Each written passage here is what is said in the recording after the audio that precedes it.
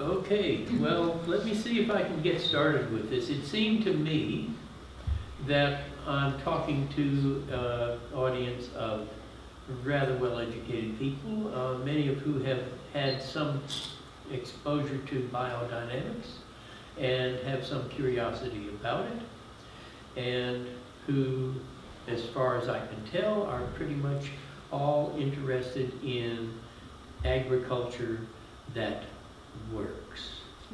And I distinguish this from the agriculture that's going on today on a very large scale because it's rapidly hitting the wall because it doesn't work. It's in a war with nature. And if you want to engage in war with nature, go ahead, but guess who wins? So I got into biodynamics because I was keenly interested in growing food of the highest quality. And so when I started off on that particular journey, one of the things that happened, sort of a culmination of this process, was I went to the research station near the town where I was farming, Blairsville, Georgia. And I talked to the scientists there and I told them that I wanted to become a farmer and grow food of the highest quality. And I knew, because I had studied chemistry, that if I used these crude salt fertilizers on the soil, it would slam the chemical equilibrium up against the wall in the soil and the plants, and there would be no way I could possibly grow high quality that way. So what did I need to do? And the first thing they said, they looked at each other and said, well, we'd like to help you, Mr. Lovel, but we don't know what to tell you. And then the next thing they said was, we don't even have a way to measure quality. And I thought, gee, that's peculiar, because every chef from coast to coast knows how to tell quality. And he does it with his nose and his tongue. And I hearkened back to the first lecture in my first chemistry course in my biochemistry curriculum in the university, where the professor had started our class with this statement. He said, you have two of the best methods of chemical analysis that have ever been developed that you carry around with you at all times, taste and smell. And that was the very first statement in the first chemistry course I took in my curriculum. And so I really thought it very peculiar that the scientists at our experiment station had no way to determine quality. I think in the world today, with all of the cooking shows on television and all of the rest of this, that there has been a sort of an elevation of the awareness of the general public in food of quality. So hopefully at this time I'm talking to an audience that has already been primed for the kind of message that I wish to deliver. Now, some very interesting things happened along my journey in trying to find out how to grow food of the highest quality, because the first thing that happened was I asked farmers up and down the road, and they assured me that the piece of land that I was trying to farm, which I was going to try farming the best piece of land that I had available to me, which it wasn't very good. And they said, well, you'll have to use chemical fertilizer.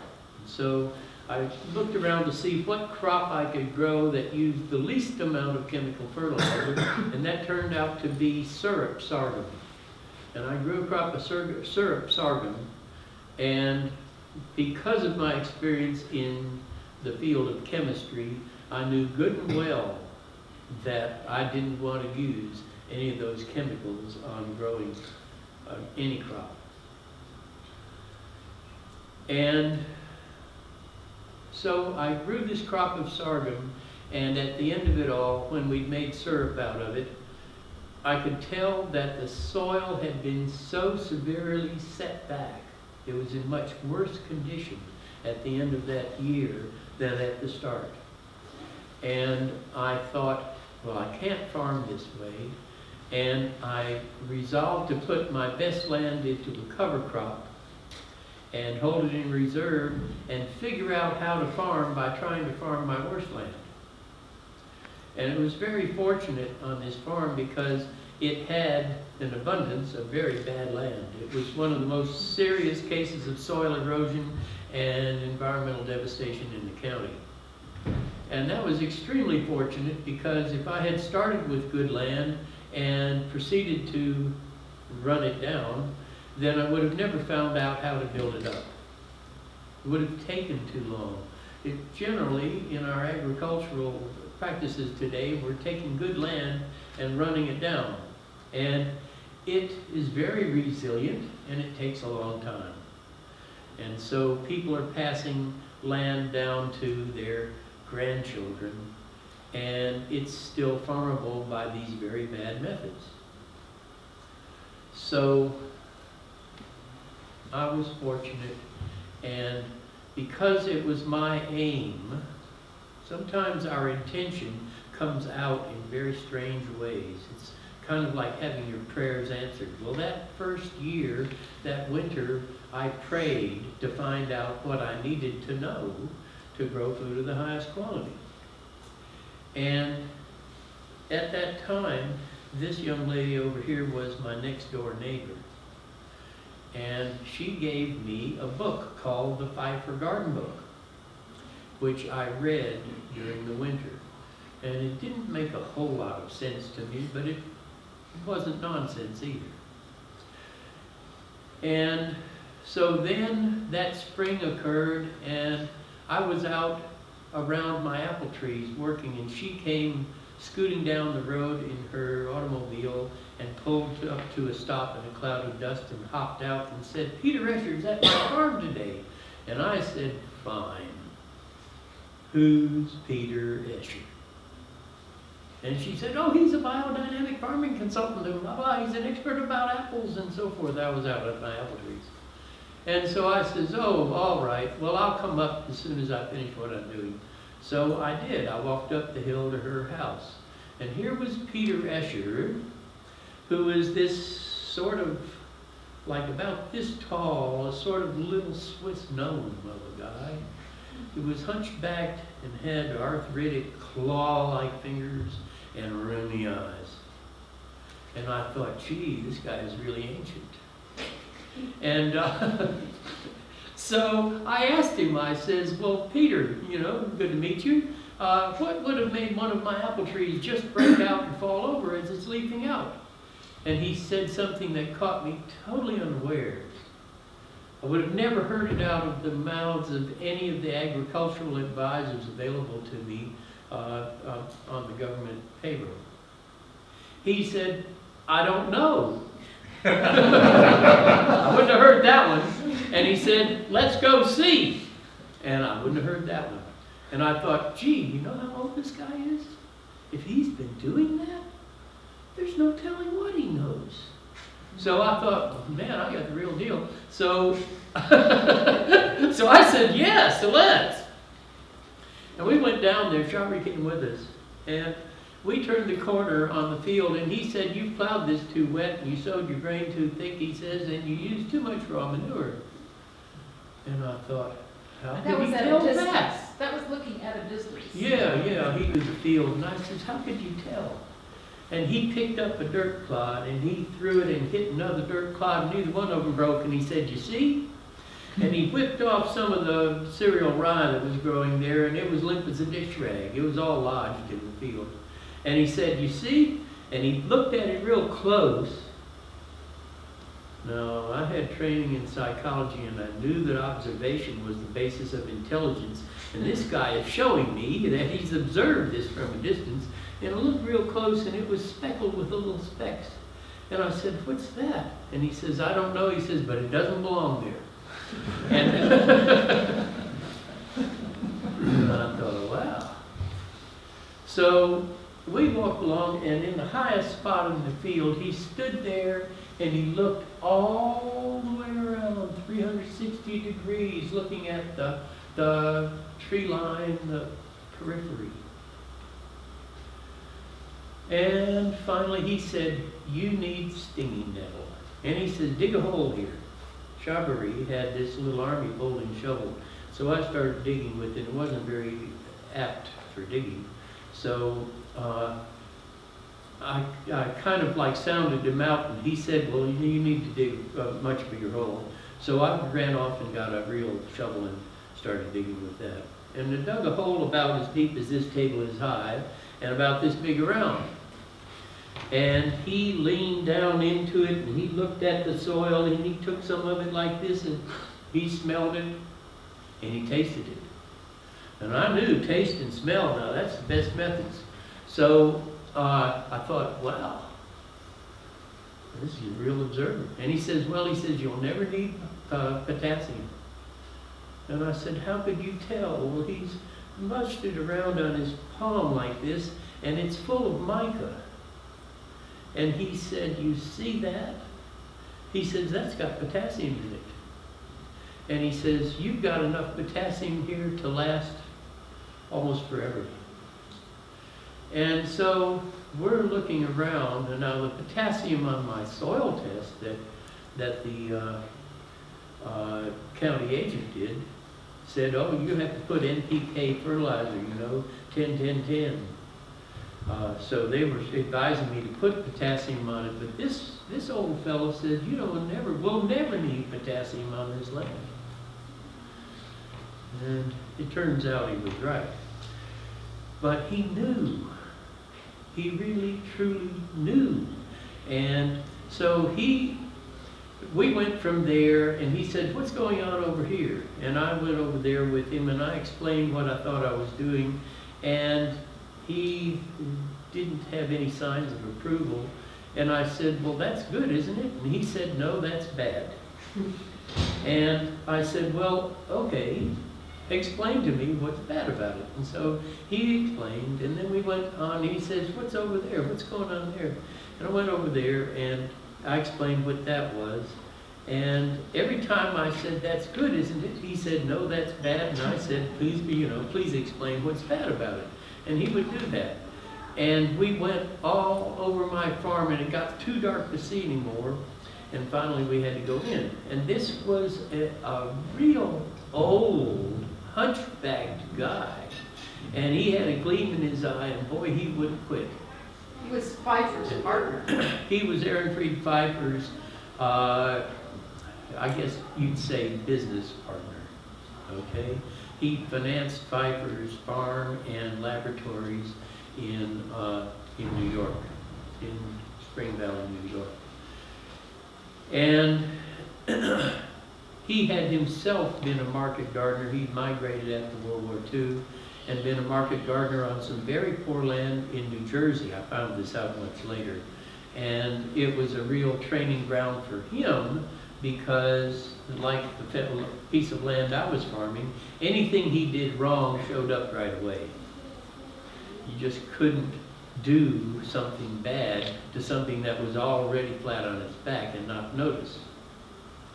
So there I was very fortunate to have a piece of land that was so devastated that it couldn't get much worse. And so I spent many years, I farmed there for 30 years. And by the end of that time, now Peter was my first real introduction to biodynamics. And so I kind of built on that. The first thing I did was I bought something called Dr. Pfeiffer's Field Spray. And I put Dr. Pfeiffer's Field Spray on an acre, and I put raw manure on another acre in the same field, just a 2-acre field. And I plowed this under and planted it in a cover crop of cereal rye and clover. And I put molybdenum on the seed to treat the seed, and I put borax in the field. I spread it because these were deficient elements in the soil. And where I had sprayed the Dr. Pfeiffer's Field Spray, the next summer, when I turned that rye in, the soil was brown and crumbly, and I didn't remember it that way. I thought it was pretty pale and gummy. And I thought, gee, this is better soil than I thought. And my next door neighbor across the road, who loaned me this book called The Secret Life of Plants, he looked at it and he says, gosh, Hugh, he says, you could grow carrots in this land. You know, it's really brown, crumbly soil. I couldn't remember it being that way. But on the other part, when I got back to that part and plowed in the other direction and turned it over, it was still a pale, gummy clay. And I got down off the tractor and I walked the whole length of the furrow and tried to find signs of the manure and couldn't even find it. And I continued to plow, and the part that had the field spray, which cost $10 and took me a couple hours to put it out, it was brown and crumbly. And the part that I put the raw manure on was still a pale, gummy clay. And I could, on a few places, I could find a remnant or so of the manure. So I planted it in soybeans after the rye. And it came up in the part that had the Dr. Pfeiffer's field spray, the prettiest field of soybeans. Excuse me, what BD preps are in the Pfeiffer field spray? In the Pfeiffer field spray, there's a complex of the BD preps. Aaron Fried Pfeiffer was what you might call a biodynamic heretic. He was Steiner's right-hand apprentice, you might say, in learning biodynamics. And so he felt he knew enough about it to violate the rules, I guess. So he mixed these preparations all together, and the other practitioners, they were spraying them individually, and they only had certain ways they could do it. But he actually made this up in a medium that was based on cow manure, and that he put these preparations into it as homeopathic potencies. And then you could take this material and moisten it overnight, stir it up with water. I stirred it up for a whole hour, this way and that way. And then I sprayed it on the land. I actually tried to spray it through a sprayer, and it kept getting stuck in the sprayer. I didn't screen it, which that was a learning experience just on the techniques of farming. If you're spraying anything in farming, you strain it every time. Otherwise, you're getting down off your tractor and unblocking spray nozzles and all this sort of stuff. But I had to learn the hard way. And so in that process, then I was putting out all of the biodynamic preparations except the horn silica. That was not in the Dr. Pfeiffer's field spray. There's no telling what the orthodox biodynamic people threw at Pfeiffer for breaking the rules like that. But Pfeiffer was looking at the imperative that Rudolf Steiner sort of laid on him, that the most important thing was to get the benefits of these preparations applied to the widest possible areas of the entire earth for its healing and for the improvement of its produce in every respect. So Pfeiffer thought, well, if we had to do these things one at a time and we do them this, very pedantic way, well, then it'll never get there. So he made it easy that farmers who didn't know anything about it could mix it up and spray it on there, and then they'd get the effects. And the effects were so profound because in that area that I'd sprayed with nothing but the Dr. Pfeiffer field spray, I had the prettiest field of soybeans, and it set 4 pods to the nose. On the other side, where I had put the cow manure, it grew 10 feet tall weeds, and you could not find a soybean. And that was 40 times harder and 40 times more expensive, and it didn't get me any soybeans at all. So that was the first experience that I had in using biodynamics, and it was so profound an experience. I got such a like almost picture book result where I'd used the preparations, and I got the hells of modern agriculture over on the other side. Weeds that were 10 feet tall and you couldn't find a single representative of the crop you planted. So it was, yeah, that was, I thought, gee, I got to find out more about this. Not a very hard conclusion to come to. So, so I did. I worked away at it, and I made lots of mistakes. I've sort of had a talent in life of making mistakes. And so I learn a lot that way. If you don't make mistakes, you're not going to learn much of anything. So that was just sort of my natural gift. So in practicing biodynamics, I've made lots of mistakes.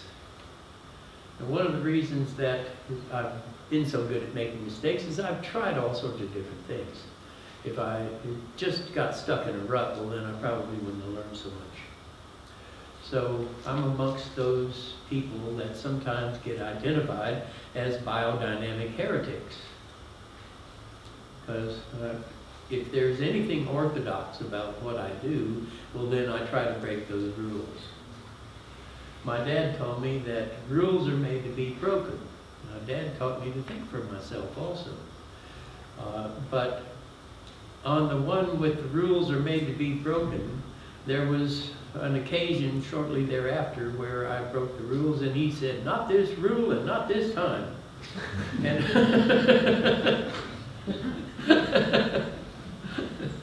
so, yeah. So, okay. Let's see if we can get just a little introduction to this subject, because biodynamics sort of eludes you on how it works. Because it doesn't work like a diesel engine, you know. It doesn't follow on that this, you know, the laws of Newtonian mechanics. It really doesn't fit that paradigm.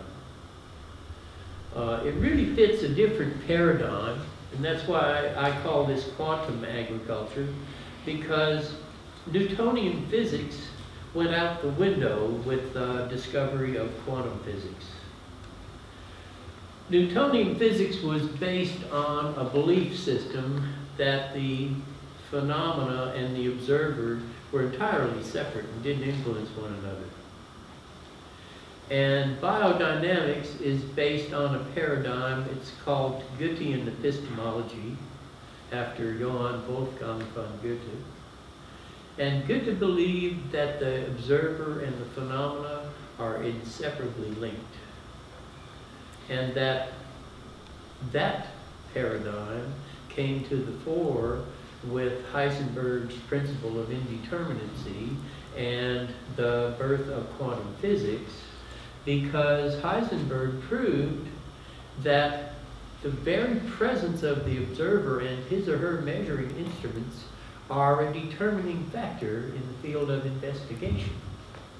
And if you look for the wave behavior of a particle, you'll find the wave behavior, but you won't know where the particle is.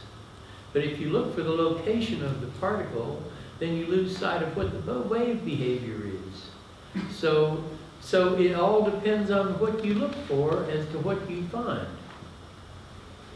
Schrödinger, who later on in 1948 delivered a course on biophysics, and his lectures on biophysics pointed out that living organisms have the remarkable ability to concentrate a stream of order on themselves, and thus they defy what's called the second law of thermodynamics.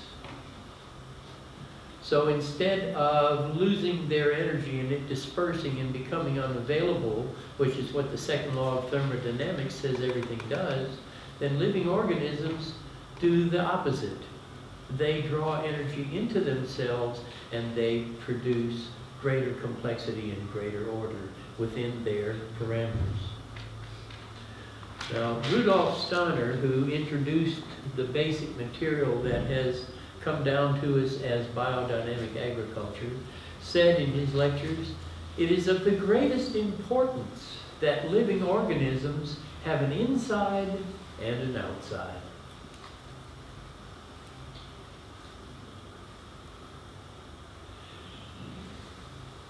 Now that wasn't too clear maybe back in 1924 what he was talking about if you were a physicist. What did that mean, you know? He started his first lecture on agriculture talking about the sun and the moon and the planets and the stars in the universe and how these cosmic influences had such great importance in the world of agriculture. And to me, because I had studied quantum physics and I had realized that astrology is valid if you do the mathematics. The mathematics is not what you're doing if you read your horoscope in the newspaper because it says a Cancer and it doesn't say anything about the time and place you were born. It just says Cancer, this is what's going to happen. And it is, I think, astrology for people with weak minds. But if you were to actually do the mathematics, I was taking astrophysics at the same time that I took quantum physics, and that's what made me realize that the universe is coherent. And if that's true, if quantum non-locality, quantum entanglement, if these things are something that are happening throughout the universe no matter where you are, then wait a minute, then astrology has to be valid. And so for me, that was a sort of an epiphany that happened to me in my scientific education before I ever heard of biodynamics. So when I read Steiner's agriculture course, and the first lecture was about how the sun, moon, and planets are so great an influence on things, then I thought, oh wow, this is real scientific agriculture. And if I told that to most people without a little explanation, then they would think surely I was off my nut. But what's going on in the world of plants and animals and whatnot is plants are taking in carbon dioxide and sunlight and turning that into sugar and building up energy. Now, what chaos theory shows us is that it's not a theory about whether there's chaos. There's chaos. But the theory in chaos theory is why in the world does order arise out of chaos? Because undeniably order does arise out of chaos under certain circumstances. And what are these circumstances? It's very difficult to pinpoint where and why it arises. Because, well, we get into the butterfly effect and we get into what's called a strange attractor. It's very strange because you can't locate it. But nonetheless, it does occur at boundaries. Boundaries give rise to order. So order arises at boundaries. In permaculture, this is called the edge effect. And it's a well-recognized principle without any scientific explanation in permaculture. But it's undeniably true, and you can see it and you can demonstrate it. But in biodynamic agriculture, Steiner was saying it's of the greatest importance that living organisms have an inside and an outside. And what is that? That's a boundary. And order arises at boundaries. So the influences of the surroundings are coming to bear on the skin or cell wall or the bark or leaf of the tree, whatever it is, and order is arising there. And plants are doing this thing called photosynthesis. Well, animals sort of do the opposite of that. So plants are building up these organic structures, and animals are digesting them. Now, a plant actually depends on the nutrients that it takes up from its roots. And it depends on nitrogen fixation and digestion of the nitrogen fixers taking place around its roots where it's giving off these sugary root exudates. It's depending on that to give it the nitrogen that it needs for cell division and for growth. So it's dependent on digestion. Protozoa are one-celled animals, and they're providing the nitrogen that the tree needs to grow. And it's actually coming from outside the plant. But as an animal, what we do as animals is we take what we're going to get our nitrogen from, we take it into our digestive system, and we break down its proteins into amino acids and absorb it from the inner core of our being. So an animal is sort of like, takes what the plant is doing, and it takes the cosmos, the surrounding influences that provide the nutrient for the plant, and it takes them inside, so it's getting the whole cosmos, feeding it from its inside. And so the animal, in this fashion, gets the benefit of nitrogen. Now, why is that so important? Well, in the periodic table, nitrogen is the most sensitive element in the periodic table. It is the first anion in the periodic table, and it's triple negative, so it's looking for 3 more electrons out there to pair with in order to satisfy its need to have 8 electrons in its outer shell, which is an extremely stable configuration for some reason called in physics the octave rule. So to achieve that state, nitrogen is sensitive to the changes going on with electrons throughout the universe. So the electron flux of the universe, which is kind of like the magnetic field, which is universal, or the gravitic field, which is universal, but we don't think of electricity as having a universal field, but it does. And nitrogen is sensitive to this and knows what's going on everywhere in the universe. And what Julia said about all of these plants and things being sentient, well, they are, because they are working with nitrogen. So the plant is sensitive to its surroundings, but the animal actually takes this sensitivity inside and embodies it. So the animal is actually sensitive from within of its surroundings outside of itself. So we actually internalize the awareness. The plant doesn't embody it, doesn't internalize it. But those nitrogen processes that are working on the plant from its surroundings are working on the animal from its interior.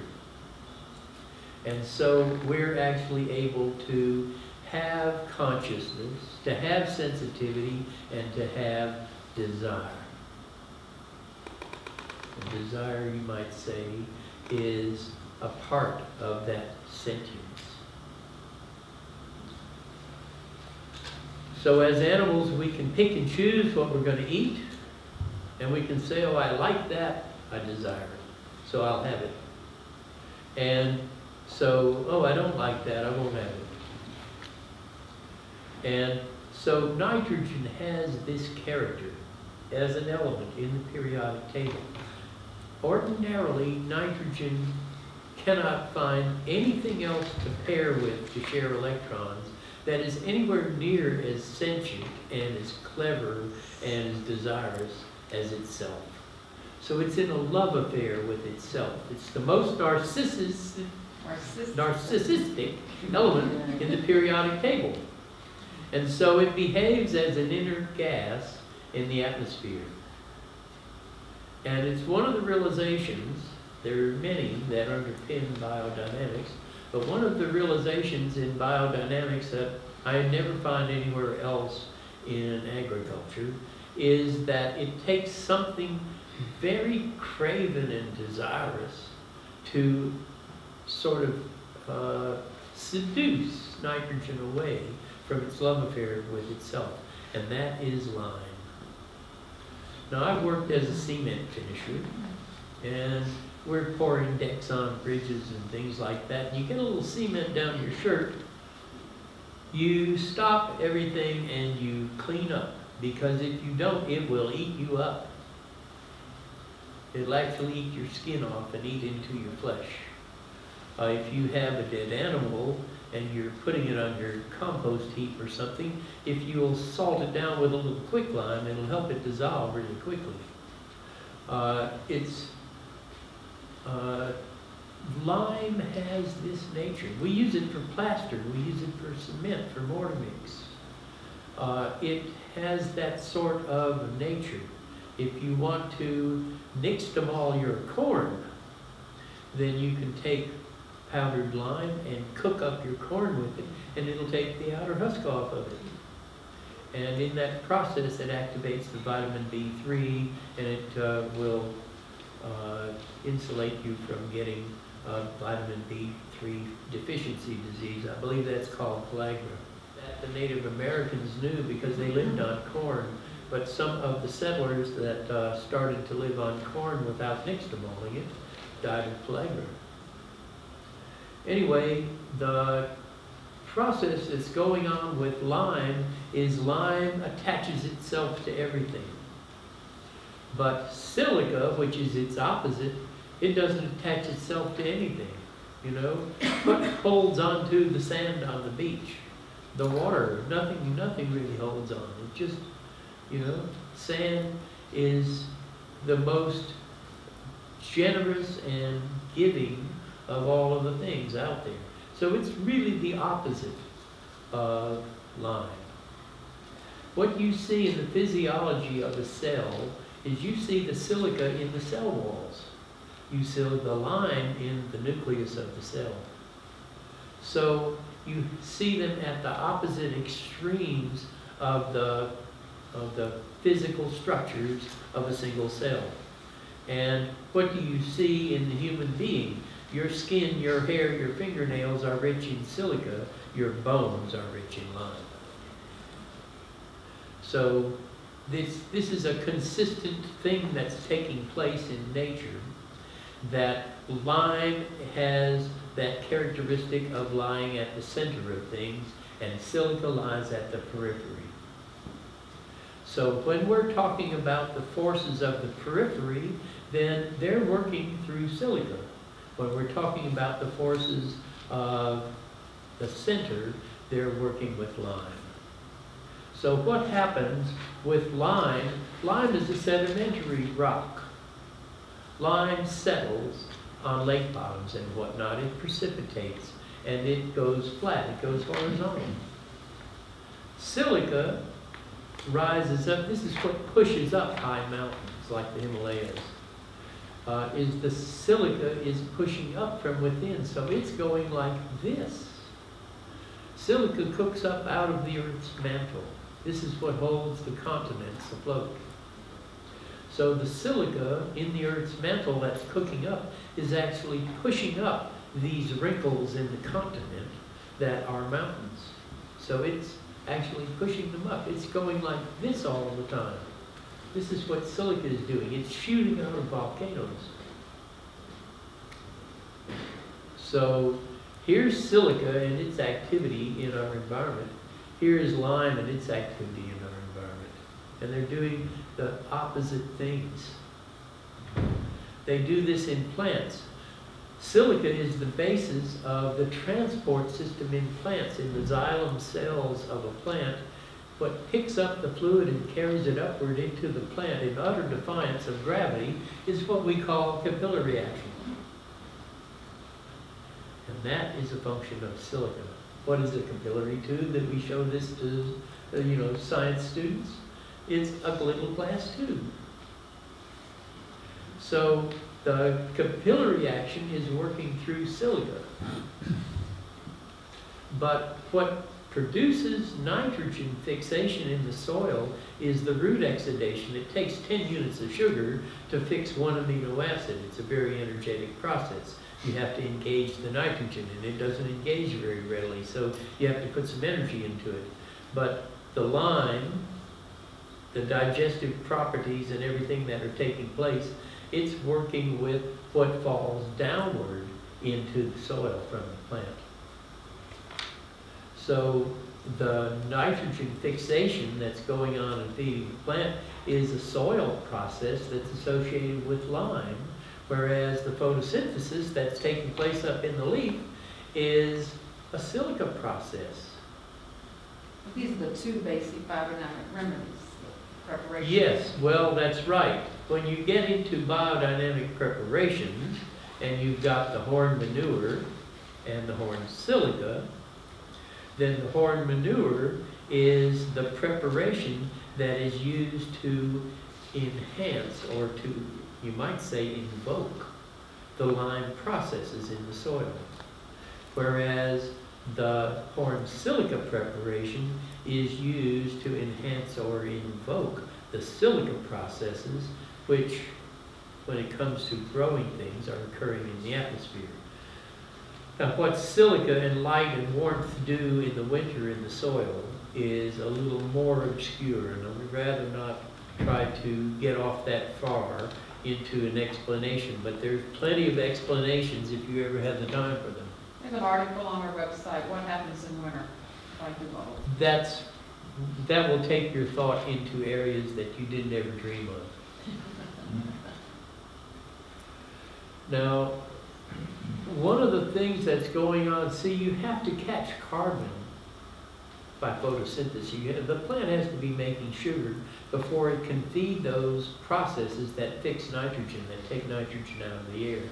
And really, the humus in the soil is what primes the pump for the plant. You know, if you've got a well and you're trying to get water out of it, and you can't get it to work, you have to put a little water in before you can get water out. Well, that's the sort of thing that's happening with fertile soils. The humus is the energy flywheel that feeds the activity that gets the plant going, so the plant can actually make sugar and then fix nitrogen. Now, some of our plants, like our crop plants, generally have this sort of energy package that they have with them. You know, you plant a seed of wheat, and it's a small kernel, but it's rather fat, and it's got a lot of energy in the cotyledon. So when that wheat seed sprouts, then before the root ever emerges, the enzyme processes are breaking down the starches into sugar, and they're leaking out of the seed. And if you sprout this without rinsing it for a few days, then it'll turn sour. So you rinse it actually to wash the root exudates away from the sprout. If you're sprouting corn, you need to do this maybe more like 3 or 4 times a day, because you get so much more root exudate out of a corn kernel. If you're sprouting soybeans or any large seed, then you have to rinse it more often because it's giving off richer root exudation. But that's the energy that it's feeding to the soil microbiology. And the soil microbiology says, oh wow, there's this food over there, let's go get it. And so these plants with their food package with them, the seed sprouts, and it's giving off a signal to the partners that it wants to associate with, and they come running to the feast. And those are actually the symbiotes of the plant. So each plant, in the flavor of its root exudations, is inviting its community of helpers to help it grow.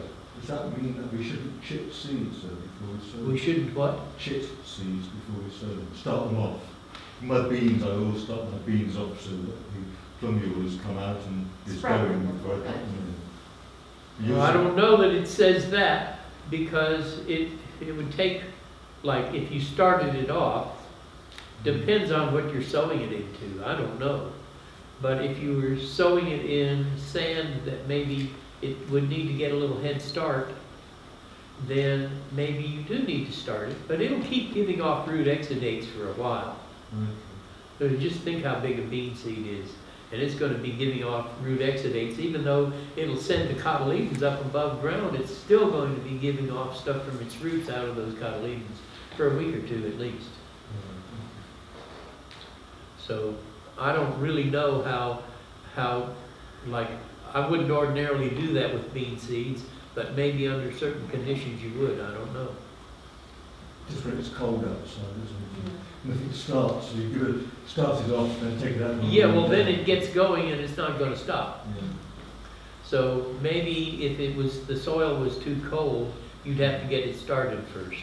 Yeah. That might be a good reason to do that. Could I just add one thing? Yeah. When I used to walk by Hugh's farm, and I would say, "Oh, your soil's looking so lovely, so wonderful," and he'd always say, "and the atmosphere." And I think that is one of the major distinctions of biodynamic agriculture and quantum agriculture is the atmosphere. That we are farming the atmosphere also. Yeah, we tend to forget this. And that's Okay. the whole quantum part of it that Steiner recognized, the silica process. Yeah, this well, process of let's leavening. take a look at that, Okay, okay? good. Because photosynthesis is not a process that takes place in the soil. Just think about it, it's taking place in the atmosphere. Blossoming is not a process that takes place in the soil. It takes place in the atmosphere. Fruiting is not a process that takes place in the soil. It takes place in the atmosphere. And ripening is another thing like that. But in the soil, we have certain processes that aren't taking place in the atmosphere. And these would be mineral release and nitrogen fixation and digestion and nutrient uptake. So what grows a plant is not simply what's going on in the soil. Yes, the soil provides support for the plant, and it provides that initial array of nutrition that gets it started. And it's the home for these microbes that are the plant symbiotes, and just a whole bunch of things that are going on in the soil down below the surface that are essential to the growing plant.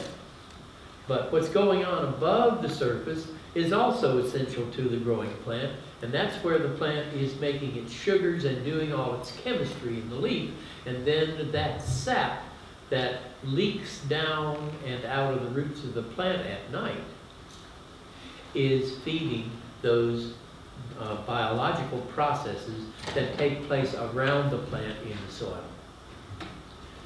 And we tend to think that what's going on in the universe around us is all streaming into us like from above. But that wouldn't be true either. What's actually taking place on the planets beyond the sun and the moon, sun and the earth rather, there are planets between the sun and the earth, and that would be Mercury and Venus and the moon. And there are planets beyond the sun and the earth, and that's Mars and Jupiter and Saturn. And the influences of Mars and Jupiter and Saturn are actually coming up through the plant, out of the soil, out of the depths of the earth. They're coming up and streaming towards the sun in the daytime. And the influences of Mercury and Venus and the moon are actually reflected onto the earth and are soaking into the earth from the atmosphere. So what we see as digestion, which is a mercury process, is actually soaking into the earth. You've got cows or sheep or something else like that out here on your pasture. Where does it manure? It doesn't bury its manure. It lets the manure, with its digestive processes, it lets them work into the earth. All the insects that are digesting your plants that weren't healthy enough to stand up for themselves, then those insects in digesting the plant are manuring on the earth, and that's soaking into the earth. And there are leaching processes that keep on carrying it down into the earth. One of the things I learned from a Belgian who was a homeopath and migrated to Georgia. And I was out with him and he's spreading compost on his garden and he's scattering it on the surface. And he was growing a great garden in this like heavy red clay in South Georgia. And it was obvious from looking at his garden that he knew what he was doing. And he said, oh no, he says, I never work it in more than an inch or two. And that sort of woke me up, because I found that I had previously, I'd been working compost into the soil, and that actually didn't work as well. If I put the compost on the surface and maybe scratched it in a little bit or put a little mulch on top, then it worked into the soil. And here's what would happen. You have to watch closely. I would have those animals in the soil, many of them smaller than you can see. They would come up and feed off of that compost, and they would carry it back down to get away from the sunshine in the daytime.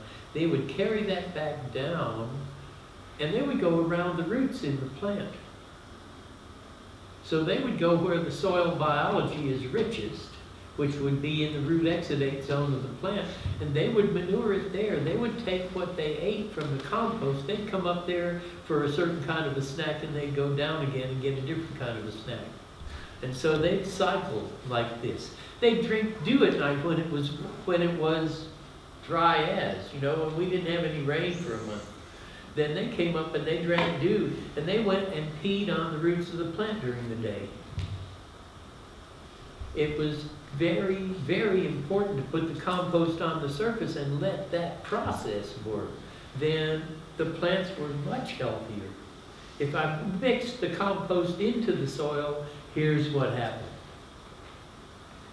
The compost then would be breaking down in the soil, and the amino acids in the compost would be released there in the soil, and in the watery component of the soil, they would oxidize to nitrates, and the plant would take up nitrates. If the plant takes up its nitrogen as nitrates instead of freshly digested amino acids, which would happen if the animal came up and ate the compost and then excreted it around the plant's roots, then the plant would take it up as amino acid nitrogen. But if it broke down in the soil and produced nitrates, then the plant took it up as nitrates, and nitrates impaired the photosynthesis at the very same time that they required 10 units of sugar to be converted into an amino acid in the leaf. So they poisoned the plant and used up its energy. So it was much more important to put the compost there at the surface and let the animal life in the soil carry it into the plant's roots as amino acids, so that then the plant took it up as amino acids and didn't have the burden of having to convert the nitrates back into amino acids. So that sort of thing, I learned this from this Belgian gardener. And it was, I've always known that you watch the people that make things look easy because they know what they're doing. I think Julia has some questions about quantum and how we use quantum in our company and in our work with farmers. And I'm giving time as well. Well, okay. Maybe you can tell me what quantum, you know, to me, quantum is the way things work out there in nature, really, truly. But we've had a different belief system up until recently. Everything about quantum seems weird, you know, quantum non-locality and entanglement, and, you know, faster than light. You know, the idea that things can go both forwards and backwards in time, and that coherence, and just all sorts of things that we didn't believe were possible. The reversal of entropy is the big one. Entropy is the idea that the second law of thermodynamics, that everything's running down. So there's syntropy. Syntropy. Buckminster Fuller coined that word. Syntropy is the opposite of entropy. Syntropy is where the complexity runs up. And it's very peculiar to me that we would have the very same scientists who believe that entropy rules everything and it's inviolate.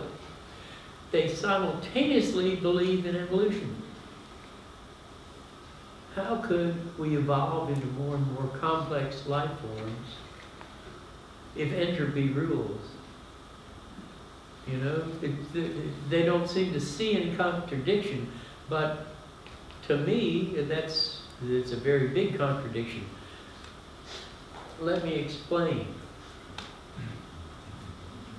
When I studied science, my first chemistry professor, who was a real genius guy, had been a Jesuit seminarian and fallen in love and gotten married, and got his PhD at the age of 23 in organic chemistry, and was teaching chemistry in this state university in Louisiana.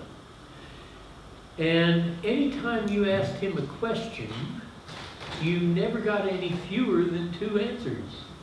So I learned science as a debate.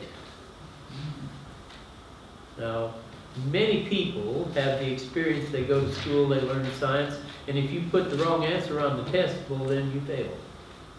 And if you even state the answer in a different form than the teacher who taught you was giving it, well, then you may flunk. So it's more like a rote memorization process. It's kind of like intellectual regurgitation. So, but that's not how I learned science.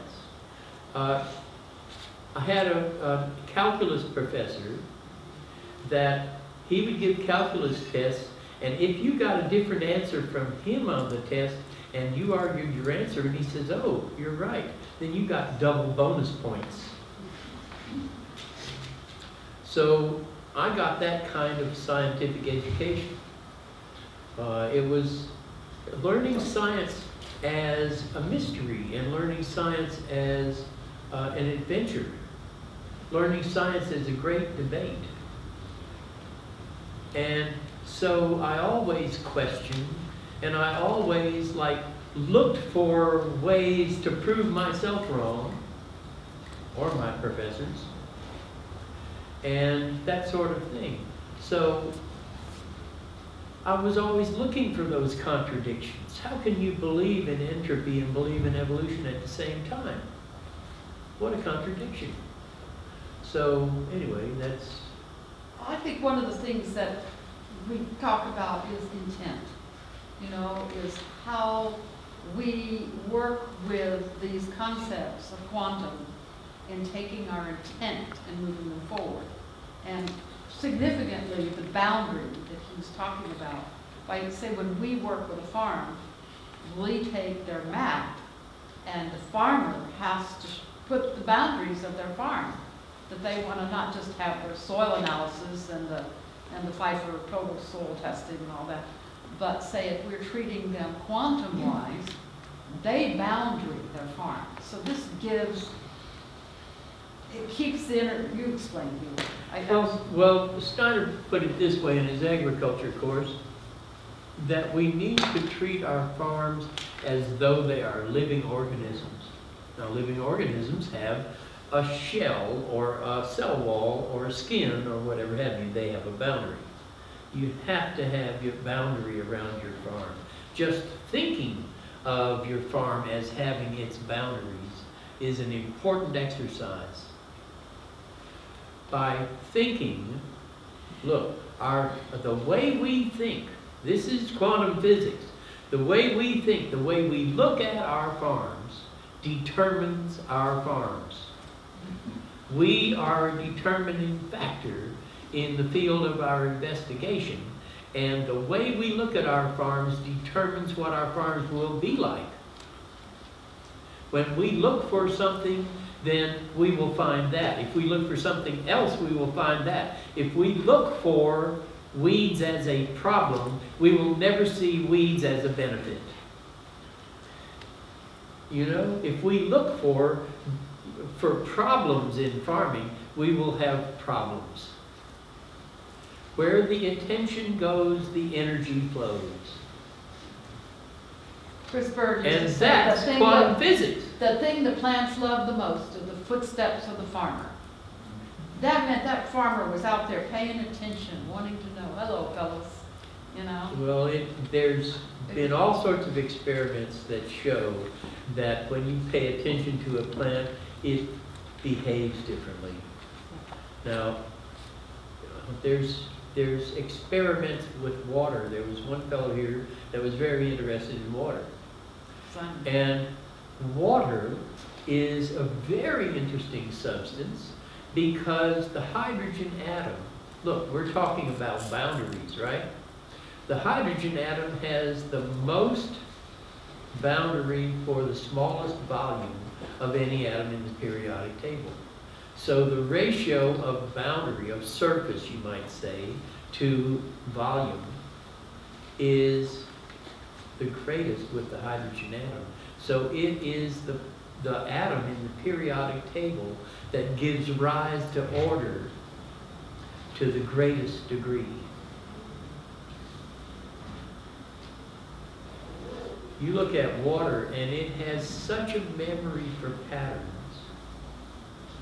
And it can hold patterns. The classic experiment is to take a tub with a central drain and to vortex the water so that you get a vortex, and wait a few days and come back and pull the drain out, and it will go out the direction that it remembered. Homeopathic medicine is based on this property of water, that it will accept a pattern and hold it. It loves order. Water loves order. Is that why water is used as literally a healing medicine? Well, it gives rise to order, you know, and it's one of the things that we can do in terms of when we've got some illness that maybe we don't have any other way to treat it. Used to be when I was a kid, you know, go home, go to bed, drink plenty of water, you know, and see if you don't get over it. If I could give another example. Drink lots of water. This I is give a another big example. medical advice thing. In the Lakota language where I used to study, the word for spirit or God or great spirit is ni, inai. The word for water is imanai, mini. So spirit, the next order of spirit is water. And in chiropractic care, disease, a disease is dis-ease. Yes. In other words, it's imbalance, lack of order. So basically, if you're looking at, I mean, Steiner was a chemist. So he was also a mathematician and a biologist, but he was a chemist. And I really loved his agriculture lectures because of their insights into chemistry. So if you're a chemist, then you will love some of these Steiner statements like, nitrogen drags oxygen through the carbon structure, freeing it of its rigidity. Well, that's what your hemoglobin in the blood is a big protein. It's a big, like, nitrogen complex. And it carries the oxygen through your tissues, and it frees carbon from its rigidity, and you're exhaling the carbon dioxide. So nitrogen is dragging oxygen through the carbon structure, freeing it of its rigidity. Well, this is a kind of a poetical way to approach chemistry, but I like it. I don't have any trouble remembering chemistry when I look at it that way, you know? This is, to me, the way that Steiner presented these images of different elements, and hydrogen and oxygen and nitrogen and carbon were principal because these elements comprise like 95% or 98% of the human body, okay? If you add sulfur in, it's about 98%. So these elements are what we're made out of. We're made out of carbon, hydrogen, oxygen, nitrogen, and sulfur. And these elements are a free gift of the atmosphere. We're worried about the soil and exhausting the soil and all the rest of that sort of stuff. And we're exhausting the soil of these free gifts of the atmosphere. But if we were to conserve them in the soil, then the atmosphere will load them in and keep them going. So in biodynamic agriculture, we're looking at an approach to agriculture that gets away from all of these inputs. We're looking at an approach to agriculture that you quit bringing things in from off the farm. And there's a sort of a rule of thumb in economics. This is true in national economics, and it's true in the farm economy, that if you export more than about 8% of your total biomass production from a farm, then you can get yourself in trouble. You become a dependent economy. In other words, the farm that sells its hay all the time is going to impoverish itself. If the farm sells its milk, that's such a small part of its biomass production that it's a very good way to build up fertility in your farm. So, and I see it all the time. I test soils and I work with dairies and every kind of agriculture, and the dairy farmers are the ones that are building soil fertility. There's no question of it. They're the ones that have 10 and 20% organic matter in their soils, and they have large reserves of energy in their soils. Dairy farmers. The ones that are doing this are the ones that are essentially grass dairying. They're providing most of the inputs for the cows from their pastures. And they're building soils. They're catching carbon and sequestering it. They should get carbon credits.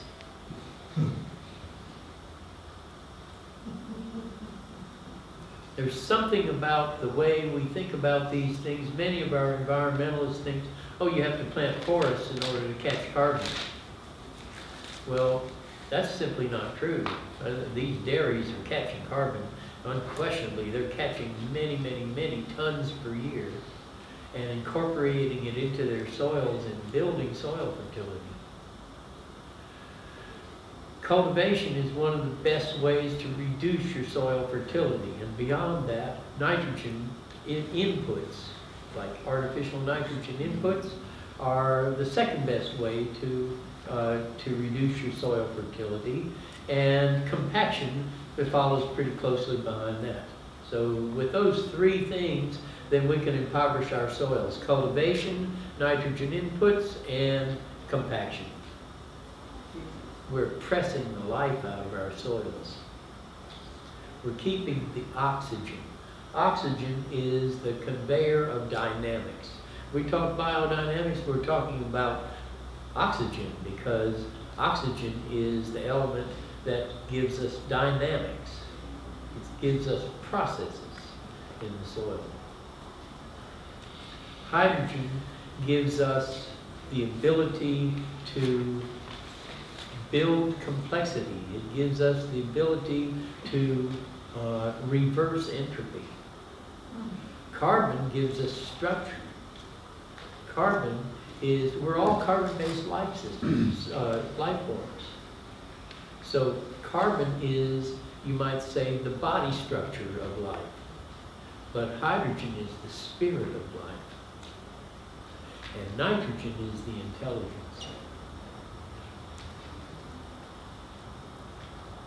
And sulfur is the catalyst. Mixed farming would be better, wouldn't it? Because it speeds the soil through the manure and everything else. It's a natural biotope in the fields, take the manure down and deal with it. But what you've said is terrible for we home gardeners. Well, we could maybe do better. Some of our gardening methods as home gardeners are not really all that good.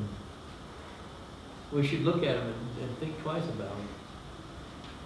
You know, just because you can dig it up with a fork or a shovel or something else like that doesn't mean that's the best thing to do all the time. Just because you can make compost and load it onto the soil, not into, onto the soil, doesn't mean that you have to do that all the time. Doesn't mean it's the best thing to do. Doesn't mean that that's the way to grow the best carrots. Or ginger. Yeah, well, there's a lot of things that we could do in gardening that didn't require all of that, you know? Quite commonly in my gardens, and I was a market gardener, I would take where I had corn or potatoes or squash or whatever have you, and sow it down in buckwheat. And then buckwheat was my nurse crop for my winter vegetables. So I could take and plant things like carrots and Chinese cabbage and radishes and all sorts of autumn greens and that sort of thing, and plant that with buckwheat as a nurse crop. In fact, I never could get chamomile to make a stand any other way. To make a bed of chamomile, I had to rake in the buckwheat seed and then scatter the chamomile seed on the top, let the buckwheat get up about like this, mow it off with the lawnmower, and the chamomile would take over. But the buckwheat nursed the chamomile. Here it comes up, and its little cotyledons there, and its first leaves and everything, they provided the shade and held the moisture in for the chamomile to sprout. The chamomile would be established. I mow it off with a lawnmower, and I'd have a bed of chamomile. And when is It's a nurse crop. When is the buckwheat sown? Is it then in autumn? Oh, it could be in late summer, you know. You sow it in late summer, and the buckwheat will come up, and you're providing, look, think about what weeds are doing. All of these tall woody weeds that give you fits, they are potassium and nitrate collecting weeds. They're there. If you don't have loose potassium and nitrate running around because you didn't throw these things out there as soluble materials, then you don't grow those weeds. They don't sprout. So if you took something that was, say, vegetation sitting on top of the soil in your garden, let's say, and you dug it in and buried it, it's going to break down and it's going to have a bacterial flush. And in that bacterial flush, you will have a lot of nitrogen, and potassium will become soluble. And then the first thing that's going to sprout is weeds.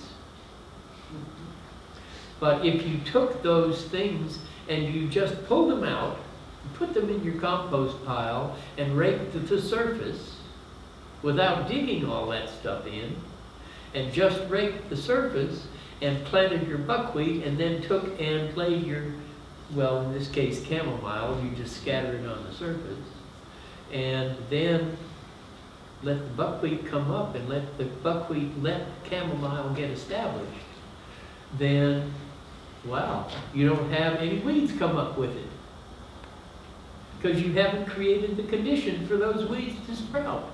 Those weeds are there to do a job, and they're going to soak up the loose potassium and nitrate if it's there. If it's not there, they're not going to show up, suck it up. You look at their seeds, and they're such tiny seeds. They don't have that rich carbohydrate cotyledon to feed the soil biology around their roots. They're depending on those nutrients to be soluble, because they're not feeding the microorganisms that would make them soluble around their roots. They're going to suck it up out of the soil at large. And if it's not there in the soil at large, only those things with the seed, like a radish seed that has enough of a food package, is going to invite the symbiotes that it needs around its. The buckwheat will do that. It's got enough of a food package that it invites the microbes that it needs to live with. And the microbes that buckwheat invites are particularly good at solubilizing phosphorus. So it invites the phosphorus solubilizing microbes, and they proliferate around its roots. And then a plant like chamomile that needs that phosphorus for blossoming is going to find that environment very helpful once it gets established. We've talked mostly about annual production, annual crops. What do you think much about perennials and mycorrhizals? Oh yeah, yeah. Well, of course, if you dig up the soil, then you get rid of your mycorrhizal activity in the soil anyway. But yes, I do. When I garden, all of my paths are perennial.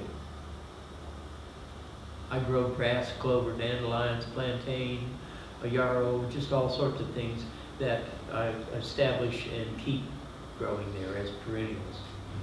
And so that mycorrhizal activity is always very close to wherever I dig it up for potatoes or whatever. So I've always got that reservoir of fungal activity in the soil. And again, it's the border edge effect that... That's right. Where I dig it up, then the oxygenation of the soil stimulates the mycorrhiza, because they're fungi and they are obligate aerobes. They have to have oxygen to really thrive. And if you look at what happens where they thrive the best, they thrive where the ants actually bring the oxygen to the plant, to the fungi. They aerate the soil and the mycelia get going, and ants, which are the fungal farmers in the soil, have been found to cultivate up to 30 or 40 different types of fungi in a single ant colony. So they will actually plant and farm the fungi in your soil, in your orchards, and in your pastures. Hugh, my observation is that many biodynamic practitioners are still very fond of tilling soil. And if I'm not mistaken, there's even a passage where Steiner said something about the cosmic forces coming into the soil when it's being cultivated. And meanwhile, many soil scientists are now telling us how important the mycelium in the soil is. So I'm wondering how you parse these things, because I don't think there was really much mention of the qualities of mycelium in the biodynamic lectures. I think if you had looked at what Steiner was saying, maybe in regard to orchards or pastures, then he wasn't talking about cultivation at all. But of course, when you're talking about potatoes, then you're talking about cultivation. And so I think you really have to be a more discerning reader. You can't just you know, oversimplify things and say that biodynamics is about cultivation. If you don't build soil, then you can't afford to break it down with cultivation. But if you're cultivating, you're essentially chewing up the soil, and that's a digestive process. And it will release. What will happen then is you will, by killing off the mycorrhiza, you release silica in the soil, because it's the mycorrhiza that hold on to the silica and the boron in the soil. And if you want to get a good potato crop, then you want those cosmic forces to get into the potato. So you cultivate and you release them. But if you keep cultivating that same piece of land over and over, you'll impoverish it. One of the big problems that was taking place at Steiner's time was with the introduction of tractors and steel and so forth into agriculture, then people were doing more cultivation. And the varieties of wheat and whatnot that they were growing at that time would be nice tall plants with long awns and this sort of stuff, very silica dependent varieties. And as we increasingly used nitrogen fertilizers, which Steiner was definitely showing us a different path of going, as we increasingly did that, then we flushed the silica and the boron out of the soils, and the wheat, the barley, etc., then ended up getting diseases. And when that happened, then the plant breeders got to work and bred varieties that didn't need so much silica anymore.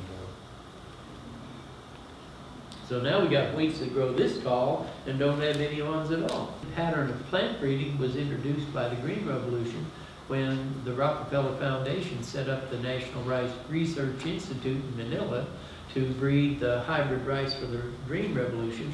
And instead of rices with straws like this, they bred a rice like this that you can pour all the nitrogen fertilizer you wanted to and it didn't fall over.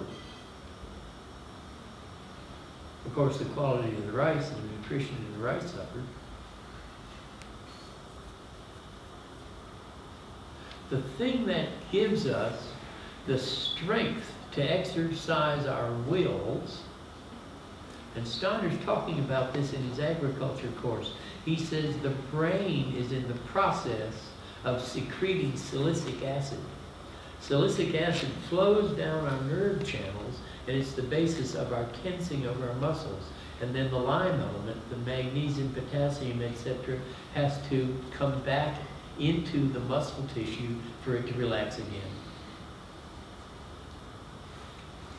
And that's sort of a crude exposition of the chemistry of flexing your muscles. So the brain is in the process of secreting silicic acid. Well, if you don't have it in your diet, well, then you're not going to be able to secrete it in the brain very well. And so we're growing a kind of food that doesn't give us the strength of character or the force of personality that we need to do our own thinking and our own activity that comes out of our, Steiner put it this way, to build a bridge between the imagination and the will.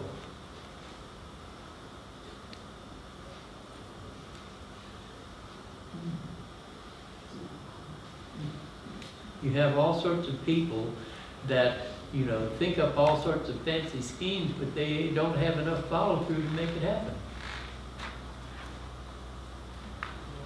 You have some of the most intellectual people think up the most ideal ideas, and yet they don't manifest anything. And you have people that, you know, maybe the Khrushchevs of this world banging on the table with their shoes that are the actual doers of things.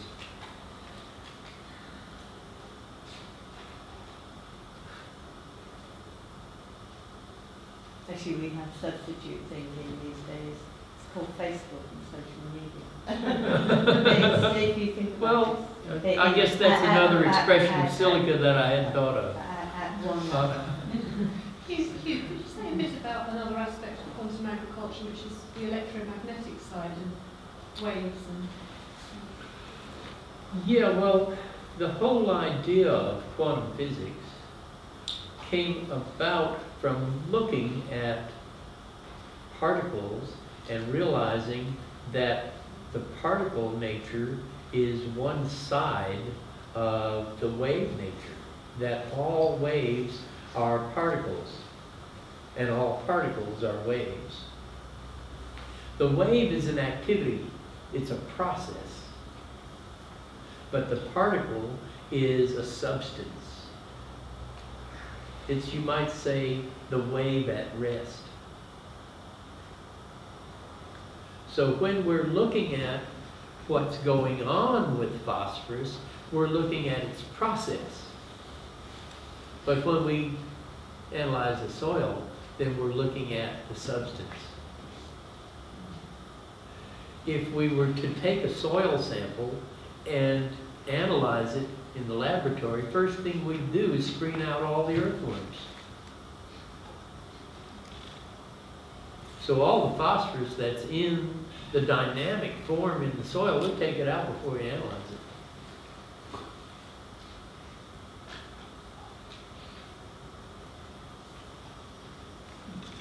So what we're doing in many cases, and I analyze soils all the time, I'm not saying it's stupid or silly to do that, but we're not looking at the process. Now the thing about analyzing the soil, and Pfeiffer did this on Steiner's advice, was to look at the soil and not just look at the soluble phosphorus in the soil, but to look at the total phosphorus. Because if there is a phosphorus process going on in the soil, then the soluble phosphorus is only one part of that, because the life can actually work with activating that's in the total that doesn't show up as soluble phosphorus.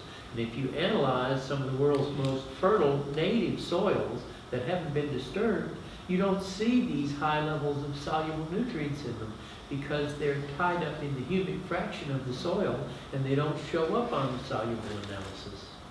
They're there, and they're accessible by living organisms, but they're not soluble. If they were soluble, it would wash away and the ocean would have all the nutrients on the planet. You don't really want to have your nutrients in a soluble condition in the soil because they wash away. What you really want to have in a fertile soil is you want to have your nutrients be in an insoluble but available form. Now, that's a no-brainer. Hosting, everyone knows this, but they ignore it and say stupid things. And so they say, oh, legumes fix nitrogen, but they don't. It's the microbes living in the nodules that they're hosting on their roots that fix the nitrogen. And when you get your nitrogen fixing processes working properly in the soil, they won't nodulate anymore. There will be enough free lime in the soil that's been freed up by the growth of the legumes. This happens in lucerne about its 3rd year. It stops nodulating because the nitrogen fixation in the soil around it, the free-fixing nitrogen microorganisms, take over from the ones in the nodules, and it stops nodulating. So the rhizobium is not working anymore? No, that's right. The azotobacters take over in their place. And then if you're just measuring the nitrogen fixation in the nodules, you say that the lucerne went negative in its nitrogen fixation, but it didn't. It never fixed any nitrogen to begin with. It never had nodules. Well, no, it had nodules because that was the only place that nitrogen fixing microbes could live in that soil, was where this plant that released the lime and took it up into the plant sap and fed it to these microbes in its nodules. That's where it had the conditions to fix nitrogen. But once that developed far enough down the track, because the lucerne is going to release 4 to 6 times as much lime as it's used in fixing nitrogen in its nodules. And so as it does this throughout its life cycle, then it produces a lot more biologically active lime in the soil, and at some point the azotobacters and azospirilla and whatever will take over, and they're more efficient than the ones in the nodules.